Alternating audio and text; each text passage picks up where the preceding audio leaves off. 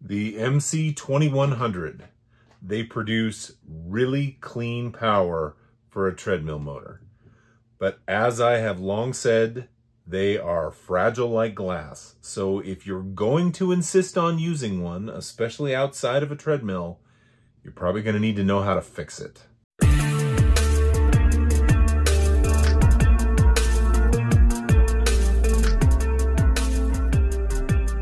Greetings, fellow DIYer, and welcome to my video. Quick overview, the MC-2100 comes in a lot of varieties. The biggest difference between the boards you will see is the mounting of the transformer. On this board right here, the transformer is external. On this board, the transformer is integrated. And on this board, it's not only integrated, it's significantly smaller because it's designed to have its accessories run on a lower amperage. Fairly easy to hook up, works well with a pulse width modulator.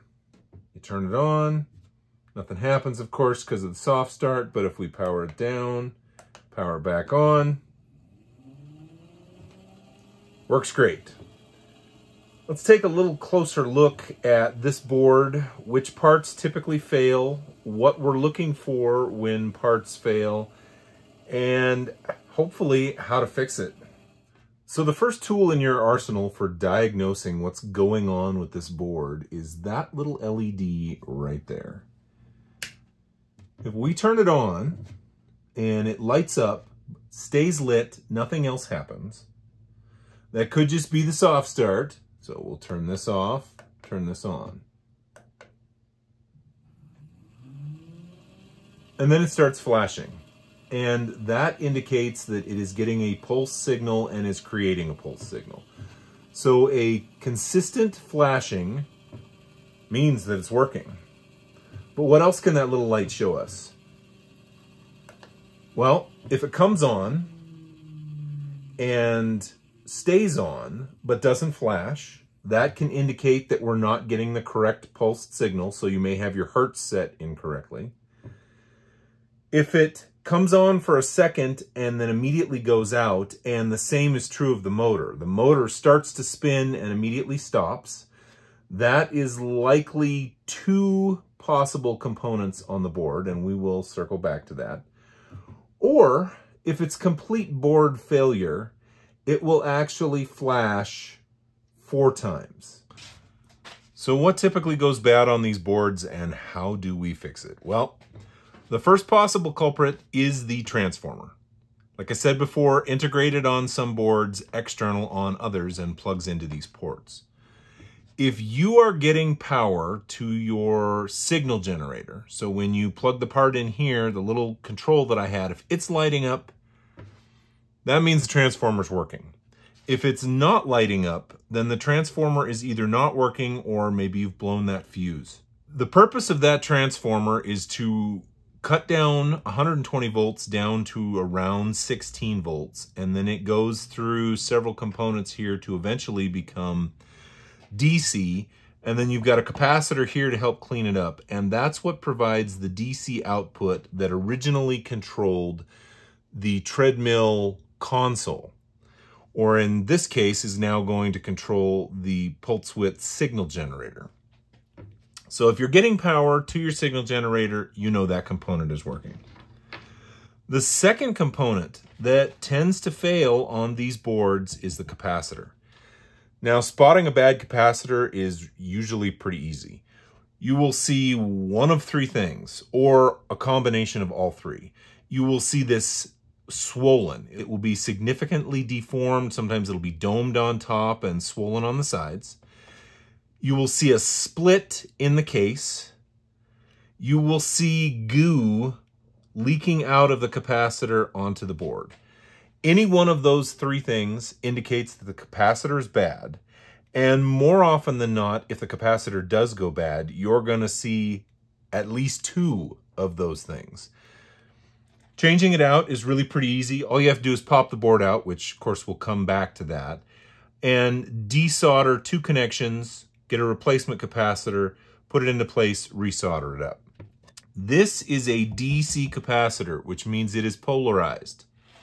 This stripe is the negative side. And you do have to make sure if you're replacing it that you replace it with the same polarity, because we have converted to DC by the time we get to this component.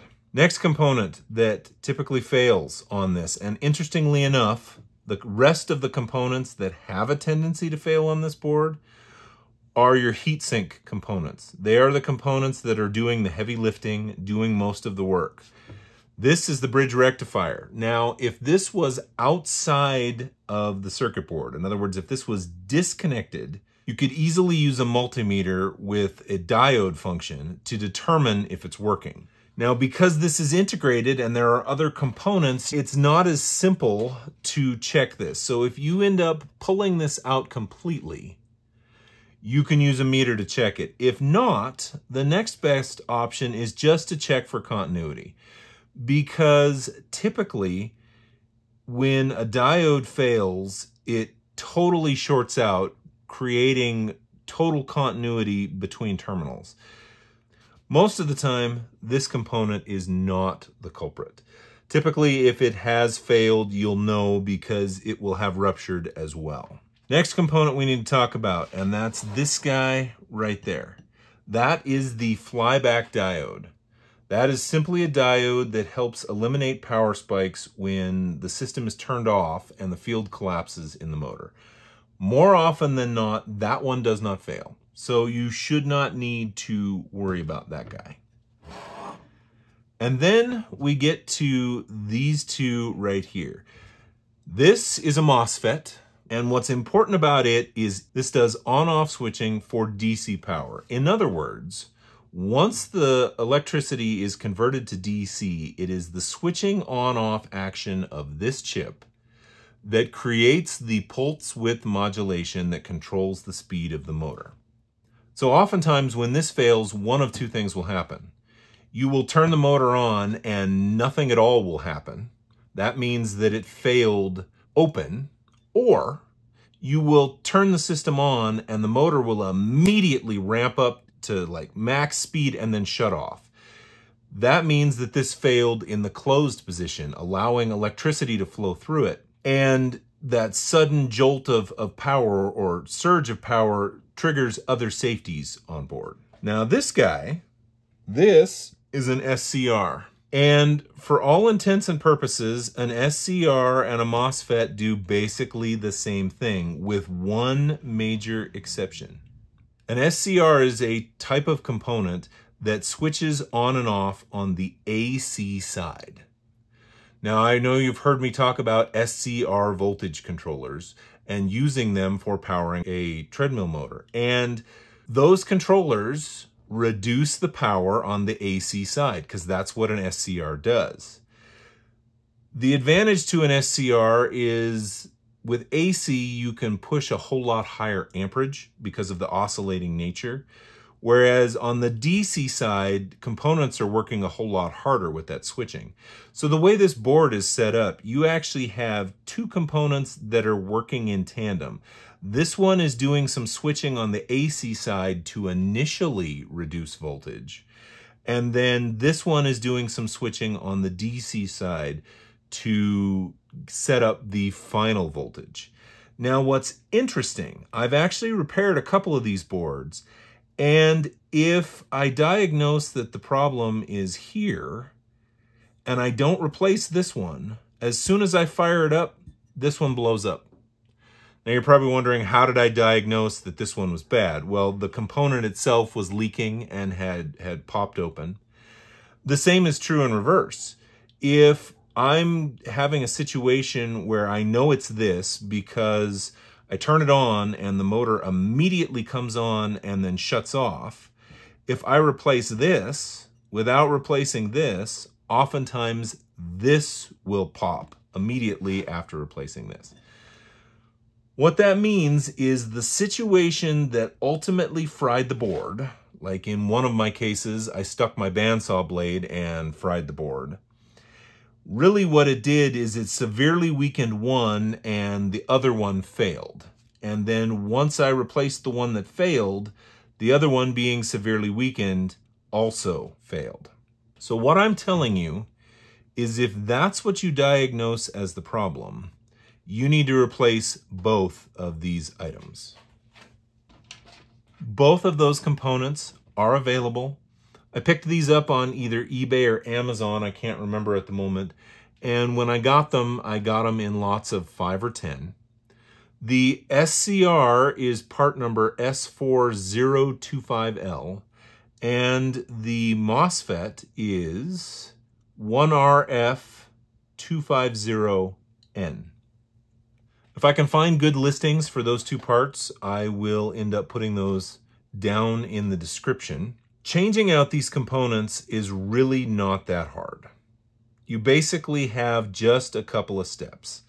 The first thing you need to do is you need to remove this hot glue that was put to help hold the board in place. And that can be just scraped out with a screwdriver. From there, you need to go through and remove the bolts that are holding the 4 heatsink components to the heatsink. So 1, 2, 3, 4. And then you also need to remove the grounding strap from the body of the heatsink. Once you have those connectors removed, you can simply slide the board out. Couple things to note. Rectifier doesn't have anything behind it. The SCR doesn't have anything behind it. The flyback diode and the MOSFET do have this insulative film. That is to insulate an electrical connection between these components and the body of the heatsink. But it conducts heat extremely well. So if you damage this, you pull this sticker off and it tears, you don't want to put electrician's tape between the body of the component and the heatsink, because while that will insulate against conductivity, it will not conduct heat very well, and you will be significantly shortening the life of these components. Now, when it comes time to go ahead and replace one of these, it's really pretty simple. All you have to do is get in there and clip the component out with a pair of pliers. Then you can use a soldering iron to heat each of these terminals and actually pull what's left out.